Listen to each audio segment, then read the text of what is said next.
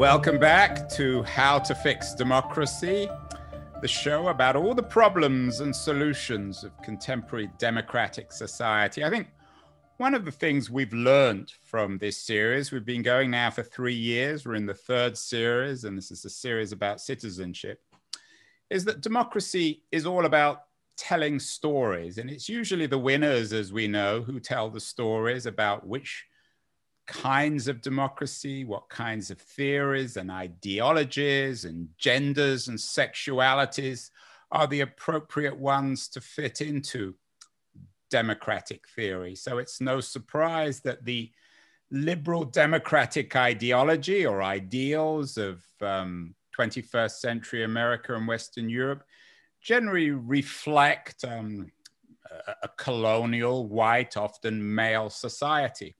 And one group of people who we haven't really spoken to, but who are central in many ways, tragically central in the history of modern democracy, are the indigenous peoples of North America and other colonized parts of the world. Today, I'm going to talk to somebody who has increasingly become one of the most articulate and convincing storytellers of these indigenous people. His name is DeLesslin Rue George Warren. I just found that the word Rue is his nickname, and that was taken from his sisters who couldn't pronounce his name as growing up. Rue is descended, at least, from the Catawba Indian peoples of the northern part of the southern states, particularly the Carolinas. And he is an activist, artist, thinker, polemicist, both in historical and sexual terms about the struggles of his people. He's a storyteller. Rue, enough stories from me. Are you comfortable being described as a storyteller? Is that your core business as an artist, particularly when it comes to representing your people? Tanaka, Andrew, yeah, I think that that's a really adequate term for describing what I do. Whenever I give presentations, I always start with the caveat that I don't speak for Catawba Nation. I don't speak for all Native Americans. I don't speak for all indigenous people. All I can do is tell stories about what I've seen from my community story and from other communities as well. So that's kind of the mode that I work in. Plus, it's kind of a get out of jail free card when people start asking, what date did that happen? Well, I don't need to know because I'm not a historian. Tell me why you spend your time representing this indigenous people from whom you are descended. Well, I'm a citizen of Catawba Nation. I grew up in a family that was actively involved in my tribe. My grandfather was our assistant chief for about 30 years. My mom was our tribal administrator. My aunt runs our cultural center. So I was very lucky to grow up in the middle of the political and cultural life of my tribal community. When I was leaving to go to college, what I saw around me were some of these metrics of pain, of colonization that we see, of alcoholism, domestic violence, all these things. And I didn't have the language, the framework to understand them as products of history. And so during college, as many people do, I started to get that context. And from there, led me on a path to coming back to my community, living on a reservation and working on language and food sovereignty and policy and funding and all that fun stuff. American democracy is often called, particularly by scholars, sympathetic scholars, Lockean liberalism or Lockean democracy. John Locke, of course, was the 17th century English political theorist who founded his idea of freedom and democracy on land, on the working of land. Do you think that American democracy in that sense is Lockean? And if so, it seems to be based on a fundamental theft of land from peoples like the Catawba people and many others who were the original settlers who lived on the North American continent.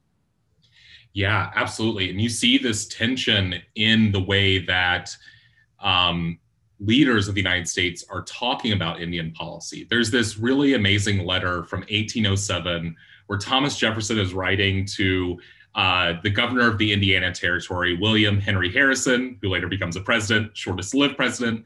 But anyways, Harrison's having problems because he can't get the Indians, the tribes, to give up their land to the United States. And so Jefferson writes in this letter, and it's kind of amazing the things that they would reveal in these letters, which is you're going to get official instructions, but here is kind of the backstory of these instructions, which is that our goal is to make them stop holding land as a communal body and to start holding land as individual landowners. And this comes up over and over again in the late 1800s with the Dawes Act, with the Curtis Act, a little bit later on with termination in the 1950s. And so it has been an important project of the United States to convince indigenous communities or force indigenous communities to understand land as discrete property and not something that is for the commons, that is shared in common with each other. So in that sense, I mean, again, I'm a storyteller, I'm not a philosopher, so I don't know if we're Lockean in that way, but it seems to be like an interesting thread there. Well, I think to be fair, Rue, you're a philosophical storyteller. You're not just you're not telling stories just for the sake of entertainment or titillation. Your stories have meaning and significance, and I think this story is enormously important. Mm-hmm. Let's go back to the issue of land. As you say, Lockean land, or the Lockean notions of land, are very much based on extraction, on work.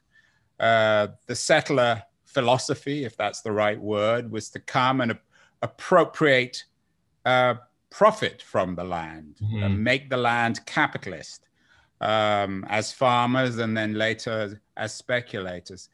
But in terms of your people, what was their sense of the land? You seem to indicate that they thought of it in terms of the commons as opposed to mm-hmm. the property of one family or another. Indigenous communities had really vastly different understandings. I mean, we're talking about people from all over the planet, right? We see kind of imperialist notions related to land with the Inca and the Aztec, for example. But then we also see people who are understanding it kind of in terms of property and inheritance, such as a tribe up in the Connecticut area. For Catawbas, land was a common resource, so fields, village sites, these are things that people are sharing in common. But it's also really important to understand that, something you said a second ago about this sense of working the land being the thing that brings value to the land. And that is so illuminating to me to think about, because in Catawba, the word nature doesn't exist. The word wilderness doesn't exist, because what are you talking about? The things just outside your house. And in the way that the United States, in our school system, for example, talks about Native communities as hunters and gatherers, kind of paints this picture as if our ancestors were walking through the forest and said, oh, a blueberry, but that is not what tribes were doing, right? They had these large scale management practices. For Catawba Nation, it was large scale burning, and it created an ecosystem that was more abundant than it would be without humanity there. And you see this in the records of explorers, calling it a Garden of Eden, calling it a land that was full of life and game and beauty. And what they didn't understand was that was not in spite of humanity, but because of a relationship between humans and the natural world, to put it in quote marks. I think one other piece of how Catawba is related to land that was really challenging for settlers to understand is that in traditional Catawba worldview, women control everything related to the land. So if you're trying to plant something in a field, it's the job of the women and the matriarchs to decide if that's what you do. If you and someone you want to live with want to create a house, you have to go to the women for that. If something's happening with the burial grounds, it's women. And that's actually a tradition that Catawbas keep at least up until the 1790s, when after the Revolutionary War, all three villages of remaining Catawbas get together and say, how are we going to protect our land? And this was an early meeting in April. And what they decided to do was to put all of the land under the name in a land title of Sally New River and Other Women of Catawba Nation. And this is kind of amazing in this new country in which women are not typically landholders, that Catawbas are still holding on to this traditional idea that women are the decision makers and the protectors of land. And so in that way, the way that we gender land in the United States is a little bit different than how Catawbas have. So you're suggesting that the original settlers gendered land, that they were men. I mean, there were women as well, and they worked the land, the settler community. Do you think that there's something intrinsically male about Lockean liberalism, particularly its relationship with the land? I don't know, because I think also we have to take a step back and understand that when settlers were coming to the land and they gendered people in certain ways, they brought with them the assumptions about how those people will be acting. So, sorry, what do you mean gendered people in certain ways? So like in Catawba, the word for what we might call men, yang, for women, yang. But that has had traditionally a different cosmology of associations and meanings, right? Possibly mapped on to biological indicators, but also possibly not, right? But when explorers are coming, they immediately start putting these things onto the people that they see. Like this person, I gender as a woman, and for some reason, she's speaking for this entire tribal community, saying that she's the leader, and that seems like kind of out of step, right? So there's also these assumptions about there being two genders and that those genders have specific roles in society that settlers were bringing with them. Rue, let's talk about the environment. The conventional view, of course, the Lockean view, is that that the settler farmer was nurturing the environment, enriching it. We know now that wasn't true. How did the indigenous peoples think of the environment? I think the broadest thing I can say about indigenous relationships to land is that we understood our landscapes and the things that inhabit the landscape with us as our relatives, right? And this is one of those maybe indigenous philosophical points that was dismissed early on. Indigenous people saying, oh, that's our friend the bird, that's our friend the tree tree speaks to me, those sorts of things, which are just ways of articulating that there is knowledge that we have about everything that we're sharing the land with. But that idea of we're all related is kind of amazing because it was dismissed. But then we have this insurgence of evolutionary theory in which we find out, no, we literally all are related to one another. And then, of course, in the last 100 years or so, the creation of these models where we understand these complex, chaotic systems where what I do does affect my neighbor in a very material sense. And so, these are kind of the seeds of indigenous philosophy from millennia of living on the lands. I wouldn't say that, definitely not exploitation, although that did happen. You meet some communities who talk about these old empires or these old giant cities that they lived in and then left because they saw that they weren't sustainable. I know some communities who had relationships with the city-state of Cahokia, which is kind of in the St. Louis area. That is a story that they tell about why they left Cahokia. But it's also not maintenance and preservation, right? It's not this idea that nature is static and that we must freeze it in this moment, which is a large idea of where the national park system comes from, right? The idea of conservation, that to keep this land beautiful and productive and pristine, we need to remove humans from it. But when these national parks in the 1800s were being created, particularly at the behest of John Muir and other advocates, they didn't differentiate between indigenous communities who had been there for millennia and settlers who were there to cut down lumber or hunt all the game. And what John Muir and others found when they returned after removing indigenous communities was a landscape vastly changed, that you couldn't see through the valley anymore. You didn't have these giant herds. And what they were missing was that humans have always been a part of these landscapes, and that the landscapes that settlers saw were that way because of the relationships that indigenous people have with the land. It may then not have been totally coincidental that one of the most influential figures supporting the idea of national parks was Teddy Roosevelt, who, of course, was one of America's most violent imperialists as well. The two might indeed, as you suggest, go hand in hand. And he is an interesting figure in his relationship with tribes, because he kind of bookends. If Andrew Jackson starts the era of Indian removal, Teddy Roosevelt kind of ends the era of Indian removal and transition to assimilation. But he also does these like very weird kind of performative things about indigenous people. For example, at his inauguration, he had several chiefs from tribes march in his parade to celebrate his inauguration, and kind of force them into this with no reciprocity around like diplomacy or anything like that. He also famously said that, quote, a famous general once said that the only good Indian is a dead Indian.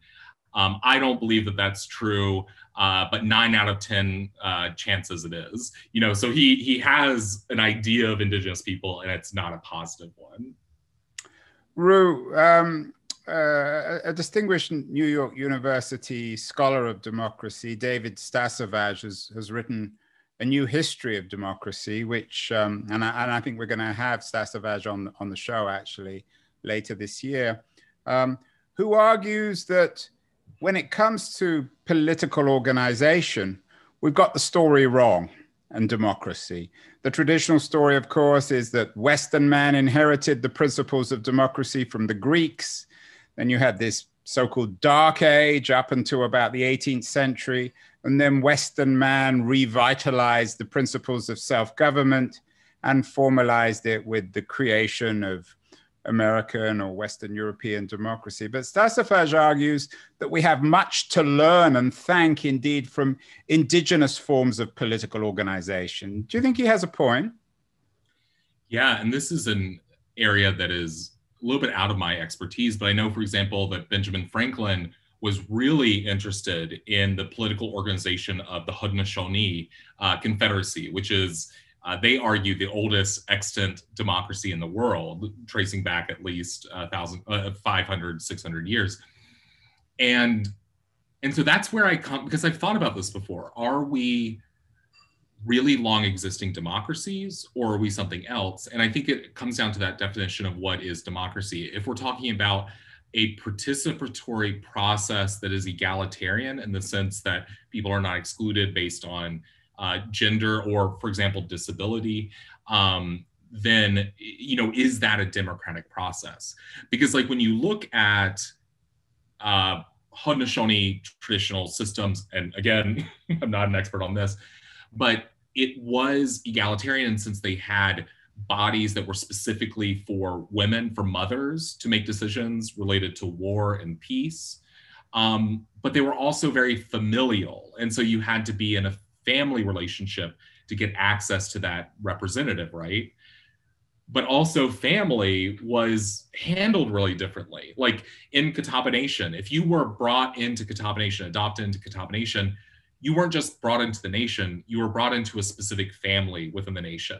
And so I think a lot of the times we're trying to bring these kind of secular ideas of organization into trying to map them on traditional indigenous structures that don't really make sense. For example, family, like we think of that as being in some ways like not a consideration of the political process in the United States. But for indigenous communities, family was the essential structural unit. And it wasn't just biological, right? It was people who were adopted in, people who were married in, just a really good friend, you know, those sorts of things. So yeah, I don't know. What about power, Rue? How were decisions made? Decisions on war and peace, decisions on the distribution of resources, decisions on justice and law. Who made those decisions? Was there an element of democracy? Was there a space, as the Athenians had, a place in the community where people could meet to discuss these important issues? Yeah. and again, this is a broad set of organizations, right? In terms of like being able to come together to make these decisions, oftentimes, I'll take Haudenosaunee Confederacy again, with the clan of mothers. So these are matriarchs within the various family units who come together to make a decision about war and peace. The logic, as I understand it, is that only people who have brought life into the world should decide whether or not people march to their death or like possibly lose their lives. But this is what I think is most interesting about Indigenous governance, is that it provides us a lot of alternatives, a lot of imagination around what is possible and what a society could look like. So for example, like resource allocation, how do we allocate resources? In my community, we have this tradition of obligatory hospitality, in the sense that explorers were kind of shocked that when they came through our territory, the rule was if you were hungry, you could just go into someone's house and take food. No one would think that you were invading. You were just allowed to do that. That's not a very Lockean idea, is it, Rue? Right, exactly. You get shot for doing that in America. Exactly. It's very different than the, I have a right to shoot you because you're on my property, right? And this was actually such a point of contention between Chief Hagler, who was a really important leader in Catawba history in the middle 1700s, where he goes before these colonial leaders and says several times, like, why won't your people feed my people when they walk by? Why do you drive them away with guns and swords and things like this when they're just trying to feed themselves? And you see also an example up in the Northwest of what's called the potlatch, which is when people come back from treaty or from diplomacy and or just bringing a lot of resources to the community, they are viewed as most rich, most wealthy when they can give the most things away. And so it's a very different understanding of what wealth is, what status is within a community. And I think that that's what I'm most excited about is we can't go back. We can't go back. That's not possible.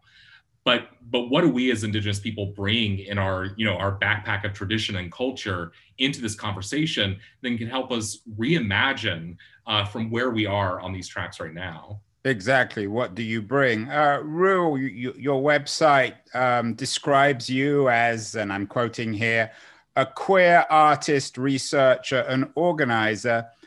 So you wear, so to speak, your sexuality on your sleeve. Was this a political issue in Indigenous times? Was there more openness historically about sexual identity and preference and even gender than there's been in American history? Was it as political as it is in America? So coming to college, learning about the LGBT movement, these activist movements, which are always traced back to 1969 and Stonewall. What I found to be challenging is that is not at all the experience of Indigenous people, right? We create this narrative of progress that women have more rights now than they ever had. Queer people have more rights now than they ever had. African Americans, Indigenous. Right. And that is not historically true. On Catawba lands, for example, women had immense power for a long, long time. The idea of women having less power and being in a position to be abused or to be controlled is very recent, right? We've been here for 6,000 years. That idea has only been here for like 400 years.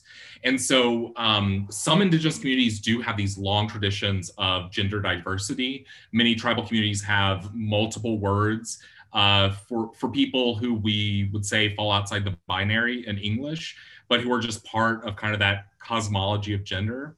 My community is in a weird position because we have been encroached by settlers and Christianity for a long time. And almost all of our records about our language from the time were filtered through the lens of presumably straight white men. And so they weren't asking a lot of questions about gender. They weren't asking about the person who doesn't seem to fit these binary roles. And so we don't have that language. And so one of the things that we're doing in my community right now, around our language project is LGBT members of the community getting together and saying, okay, using our language, using our words, using our understanding of who we are as Catawba, how do we want to describe ourselves in our language?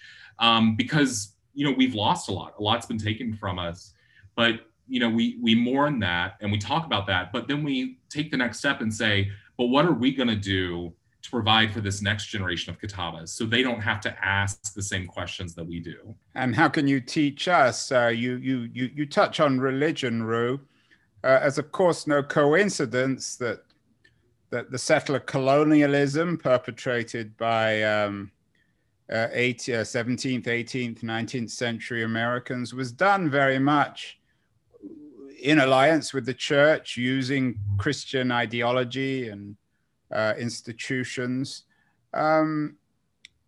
Is it any coincidence that many of the most politically reactionary parts of America, when it comes to democracy, are supported still by the church?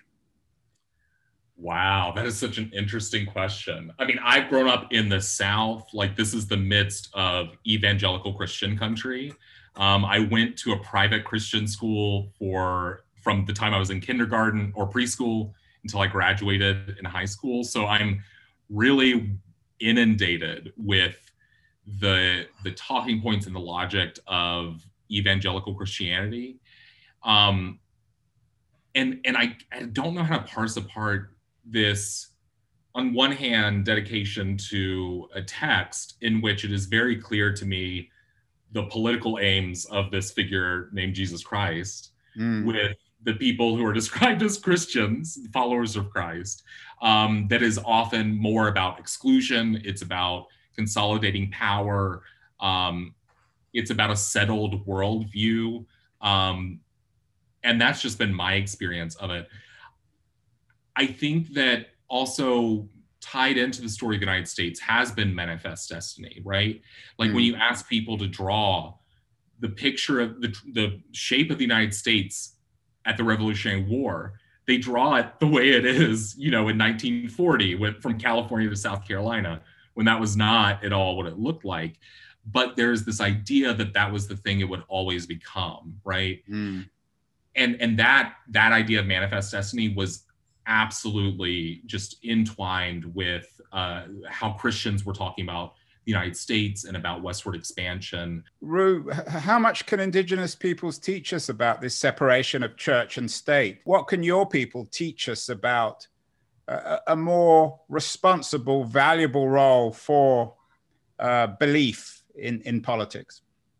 This is such an interesting question, because I think in this place, Indigenous communities don't easily map on to any sort of binary left-right politics, church-state separation, because if you go to a tribal government meeting, there is prayer, there is ceremony, there is spirituality in the proceedings of that meeting. And it's been true every tribal community that I've gone to across the United States and elsewhere, because spirituality is not seen as something that needs to be separate from the political life. Cordoned off, put in the back room.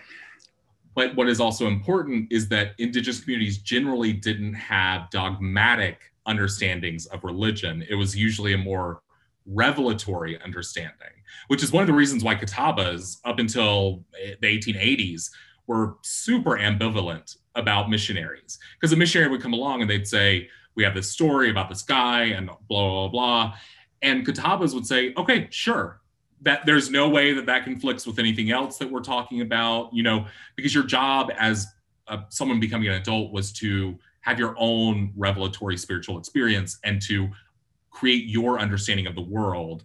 And then the rest of this cosmology, this spiritual understanding, was to help frame that and place you within society, and which is very different from how missionaries were interacting with tribal communities, where no, it was, you were supposed to have this belief and practice it and say it, and these other things can't coexist. And so I think that's part of the reason why that conflict doesn't feel urgent in tribal communities between spirituality and political life. Rue, we have a Canadian partner for this third series on citizenship, and we've spent quite a lot of time comparing and contrasting Canadian democracy with American democracy, United States of American democracy. And America doesn't always come out that well. One of the areas where Canada seems to have, so to speak, beaten America in is respecting indigenous traditions and recognizing both the criminality, the profound criminality of the original colonial enterprise, and then not only apologizing and doing as much as they can to recognize the crime, but learning from those indigenous peoples. I know you're based in the US, but you do quite a lot of international work too. I know you've been involved in some projects in Norway and elsewhere. Is America particularly shameful in terms of its treatment of indigenous peoples and its unwillingness to acknowledge this criminal act and unwillingness to learn from other traditions? And do the Canadians do it better? I can think of several indigenous people, First Nations people from Canada, who would very much disagree with the idea that Canada has interacted with indigenous people better. That's interesting. Tell me more. I mean, I'm interested in learning more on that. Well, first, let's just talk from the statistics. The percentage of people in Canada who are citizens of First Nations is substantially higher than it is in the United States. And so that immediately creates a different dynamic. For example, the Southeast, which is one of the regions in the United States that has the fewest number of tribal communities, what we experience is erasure. So, for people who can't see me, I've got white skin, I've got blue eyes. I would never be racialized as an Indian, right? I'm considered white when people just see me walking around, but I am a citizen of Catawba Nation. But we also have citizens who are racialized as Black. We have citizens who are racialized as Hispanic, for example. But even if they look like, the old black and white photo of a Native American, they still don't get seen that way. They are put into a different category, right? Whereas in places like in the Dakotas, where there is a larger proportion of Native Americans there, they deal with more explicit forms of racism, right? Like targeting based on your features. And I think from my understanding, that's a lot more of what goes on in Canada, is that there's a lot more specific and racialized targeting as opposed to what we deal with down here, which is a lot more erasure and just trying to convince politicians and lawyers and teachers that we exist. And just to give another example, just in the last few weeks, we find 215 children who were buried in unmarked graves at a residential school in Kamloops, which was run by the Catholic Church just to bring back in this collaboration between the state and the church. And so I think it's just these are really different experiences. And in places where Indigenous people are a tiny numerical minority, they're going to have a different experience than in a place where they are considered a racial minority that's large enough to be considered as part of the polity, but still maybe subjugated in that context. As I said, I think you've done some work in Norway as well. Is there a country or a region in the world which you think has best faced up to the indigenous question? Yeah. I know you do a lot of work in the United Nations too. You're part of something called UNDRIP, which sounds a bit messy, but is supposed to be a UN initiative on behalf of indigenous peoples. Well, UNDRIP, United Nations Declaration on the Rights of Indigenous Peoples, was passed in 2007. Little factoid, the 4 countries that did not sign on to UNDRIP: United States, Canada, New Zealand, Australia. Oh my God, so even the New Zealanders are in the Hall of Shame. They're usually the best of the best. So Right. And also coincidentally, all former British colonies, right? Yeah, well, the British certainly have nothing to be proud of. And they were the ones who started this whole thing in the first place. But with UNDRIP, I'm not, particularly involved with anything at the United Nations, but it's been a part of my family story. My mother worked on it as a representative from the Southeast in the 90s. So I got to see kind of UN as a kid growing up and working with Humanity in Action, these other organizations, trying to understand what Indigenous rights mean within a human rights framework. UNDRIP is it is the epitome of that. In terms of countries that get it right, I think that maybe the country I point to is Greenland and its relationship with Denmark, in that there's this ongoing negotiation about what status Greenland wants to have. It's really interesting because I met someone from Greenland during my time at Humanity in Action who did not identify Greenlanders as indigenous people. They said, we're just Greenlanders, right? And that is something that we got to understand, is that settler, indigenous, enslaved, like these are historical categories that come about because of our relationships to one another. And so in Greenland, they're in this position where they can not necessarily need that identity of indigenous to be able to pursue their political goals. So I think in that way, like I'm kind of amazed by what folks in Greenland have been able to do. But perhaps that's why Donald Trump wanted to buy Greenland. Exactly. Finally, finally, Roo, you've given us a wonderful tour, and you're an experienced tour guide. I know one of your sort of polemical art projects is leading tours around the National Portrait Gallery in Washington, D.C., telling a different history of democracy and of America. Mm-hmm. To end this particular tour, you've done a wonderful job.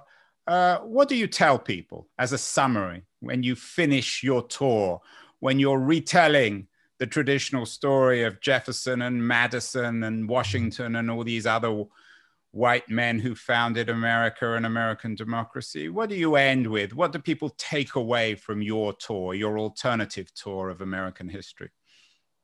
I want people to understand that the stories they've been told might not be adequate to tell the history of this country and of other places.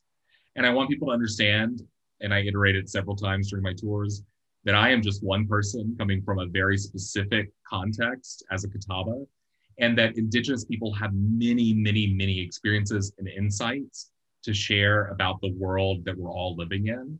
And so I always encourage people to seek out other indigenous speakers, storytellers, writers, researchers, who are doing work that inspires me and inspires the work that I do, because I can't tell the full story. So we got to look elsewhere. Well, DeLesslin, Roo, George Warren, I think you've done a tremendous job telling an alternative story on behalf of Catawba Indian Nation, as well as other indigenous peoples. I want to thank you so much for appearing on How to Fix Democracy. And I hope that the themes you've introduced will be developed by other speakers in this series. Thank you so much. Awokuri.